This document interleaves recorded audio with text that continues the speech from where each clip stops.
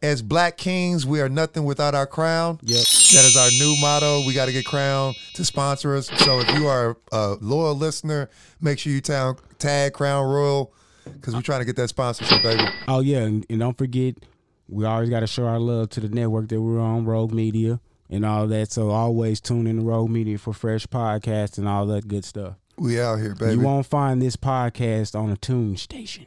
104 this, 104.9 that. Nah, we're too raw you gotta for go it. to Rogue Media. Because they're the outlaws of this podcast shit. Dun, dun, dun, dun.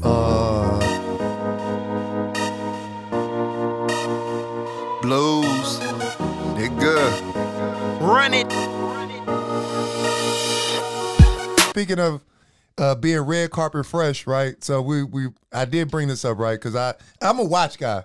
Right. And I was seeing on Twitter this debate. I think you're my brother, bro. Huh? You're my brother, for real, bro. I seen this debate about Rolex versus rental property. And I was like, what the fuck is this? Till I found the video. Have you seen the video? Yeah, All right, Mike, we're going to play the audio from the video. You ready for this? So if as listeners, if you haven't heard about this, I'm going to play the audio for the video and what real was quick. the title so they can know? And it's if you look on Twitter, just search Rolex versus rental property, And you'll find this. You probably find it on all the social media platforms. You ready? All right, go play it real quick. There we go. Here you go. Okay. Open it for me. Let me see. See what she got.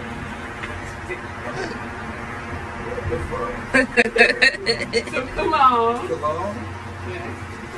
Let me show. How about your rental property? Hey! Why we fucking call him a rental property? Now that's a real boss chick. I'm fixing this shit up. That's a real boss chick right there. Okay. Okay. I like that. Dog, I want like a Rolex, a chain. What I tell you? Fuck your rental property. You got it home, nigga. Where's this at? Read it out. This on the east side. Oh, Dex, that's on Dex. That's the pool. All right. Wow. All right. So if you didn't catch that, basically it was dude's birthday. His girl got him some gifts, and she bought him a rental property for his birthday. And this bitch ass nigga had the audacity to complain and say he don't want it and wants a Rolex. I'd rather have a Rolex. And I was like, I seen this shit, and I was like, man, bro, do you not know as a black man how fucking respectful that is, bro? she should leave him immediately. Immediately, because you got a bitch ass nigga on your hand. You a trash dude. But here's the thing, right?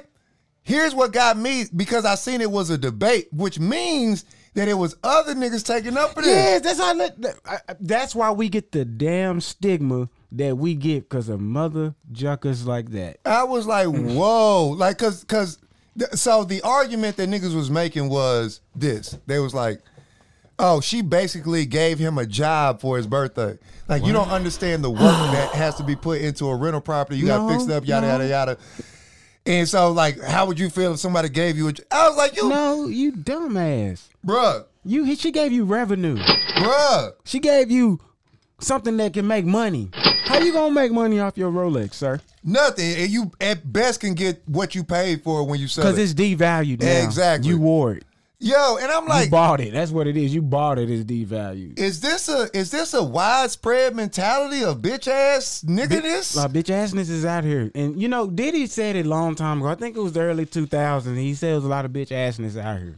That's some bitch assness right there. So here's my thing, right? Like, so we as a black community, as brothers, I think we got to do better, because this is the reason we get a bad rap, because niggas like that. Yeah. Now we are fight. Like, my thing is this, right? Like, in order for us to get ahead as a people, it's going to be based off economics, right? We can vote, do all that shit all we want to, but it's really about money. Money's going to buy the power. Exactly. If you look at our culture, we start over every generation. White kids, Indian kids, Asian kids. Like, most immigrants come over here, build a business to leave to their kids. white people leave inheritance to their kids. We don't leave. We buy whatever we want and then leave the kids with the debt.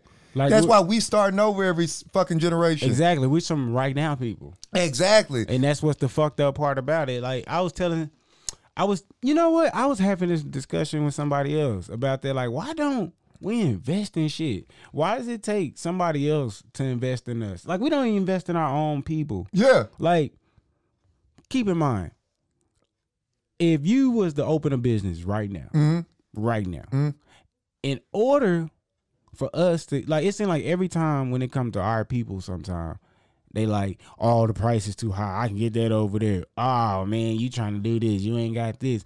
But you'll go buy a Louis bag from somebody, and you know that's expensive, or you'll go support something else that's expensive or whatever. Yeah, it's like I really yet to understand it, but you'll listen to an Asian person tell you what type of hair to put in your head. Real shit, and that right there, like I think that is the persona of like why we economically can't, why we can't get ahead, because we aren't economically empowered. And I heard people argue with me about this of like, well, how are we going to be economically empowered if we don't learn? Learn, like YouTube University will teach you everything you need to know about anything. Right. Like we got to do our own research. Like nigga, if you would rather take a Rolex over a rental property, you was one of the niggas that I mentioned in the aforementioned episode that we need to get rid of. Do you remember they had it was a film, I believe. It was like a documentary of how to get the black person, the materialistic. It was on, man, I'm gonna have to find it. It's on YouTube. Yeah. And it's it was like in the 60s, bro. Like the 50s, say the black people are very materialistic. They have to have what everybody else has to. That's how the content sounds. Yeah. And it was showing like different things that like black people had to have, or they're materialistic, all these type things. And I was like, damn, that's exactly what it goes down to. Yeah, man. Hold on. Well, we gonna hold that thought. We gonna take a real. Where we going? We can wrap that topic up. Okay. So let's wrap that topic up real quick.